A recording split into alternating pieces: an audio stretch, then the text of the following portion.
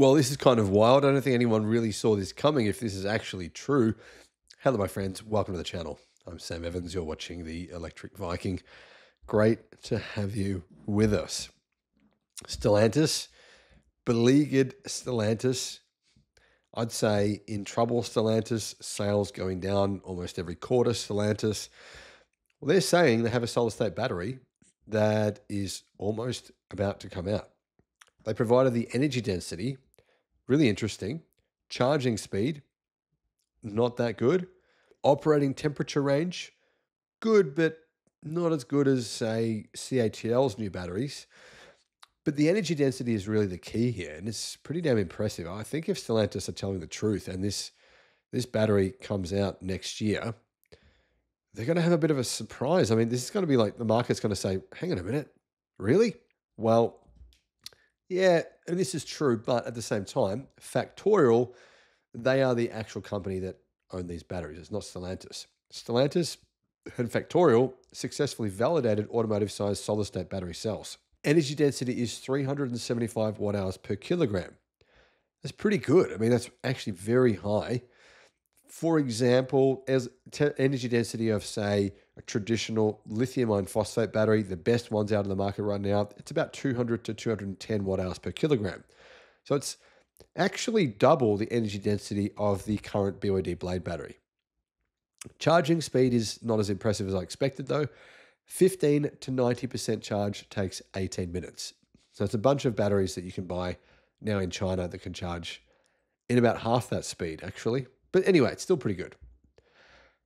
Stellantis and Factorial last year announced plans to put solid-state batteries into a fleet of Dodge Charger Daytonas by 2026, and that development is coming closer. Apparently, the companies have successfully validated automotive-sized solid-state battery cells with an energy density of 375 watt-hours per kilogram.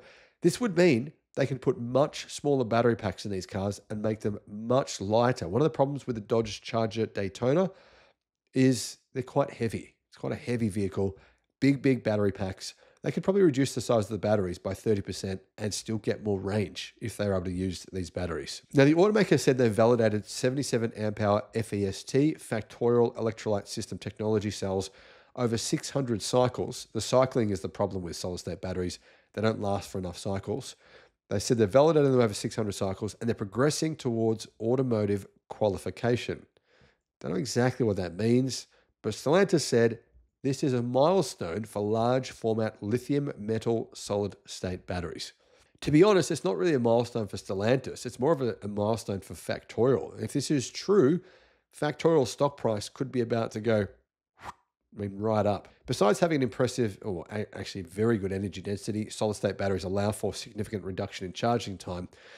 And they also allow for huge improvements. I think solid-state batteries, the theoretical energy density is probably 10 times higher than these batteries, what they're at. So they could continue to improve them. Charging speed is good, but not epic at 15% to 90% in 18 minutes. I mean, it is really good compared to batteries in today's electric cars, but based on some of the new batteries we've seen coming out of China, it's just good, not really good. The cells promise to deliver very high power output with discharge rates at up to 4C, supporting greater performance demands in electric vehicles. In other words, that'd be perfect for, say, a performance car, a supercar, a hypercar. That'd be ideal, where you want to put out massive amounts of power as quickly as possible. The other advantage they have is they're clearly pretty good in cold temperatures. Not sure about hot temperatures. This is a bit of a concern for me. Factorial's latest electrolyte formula allows operational temperatures between minus 22 degrees Fahrenheit and 113 degrees Fahrenheit. So that's minus 30 degrees Celsius up to only 45 degrees Celsius. That's too low in my opinion. I mean, I think that your car could get that hot just sitting in a car park in a lot of countries around the world, 45 degrees Celsius. So that needs to be improved. But, I mean, obviously the cold weather temperature is fantastic. Minus 30 degrees Celsius, minus 22 degrees Fahrenheit. That's really good. The heat part of it is still clearly an issue. Stellantis' Chief Engineering and Technology Officer said this breakthrough puts us at the forefront of the solid-state revolution, but we are not stopping there. He's making it sound like they're making the batteries when it's Factorial. We continue working together to push the boundaries and deliver even more advanced solutions, bringing us closer to lighter, more efficient batteries. they reduce costs for our customers. It's my prediction that within about 10 to 12 years from now, batteries will be about half the weight of what they are today. It'll be an enormous improvement in efficiency, and also it will improve range.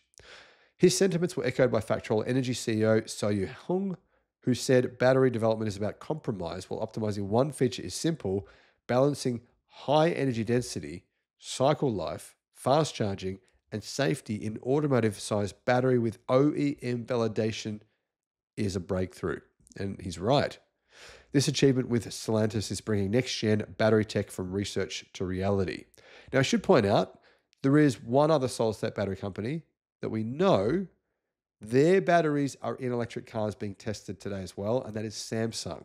So Samsung have apparently within the last 6 to 12 months deployed their solid-state batteries in a few different brand cars from two different brands.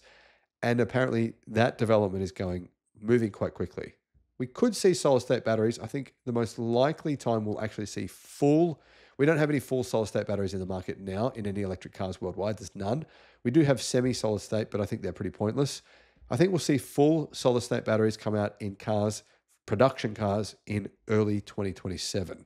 That's my prediction based on everything I've been hearing. But what are your thoughts? Do you agree? Do you disagree? How do you see the future going with solid-state batteries? Let us know in the comments.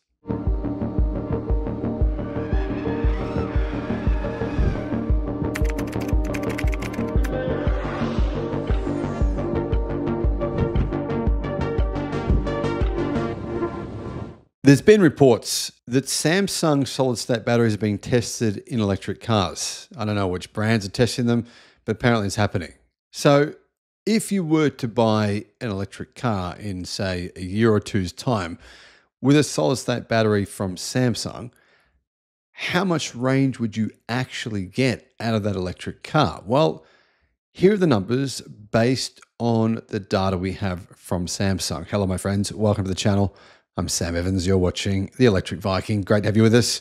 To give you some context, guys, my EV, the Xpeng G6, it has an 87 kilowatt hour battery, and it gets around 570 kilometers of range, right? 570 kilometers. So that is 354 miles of range.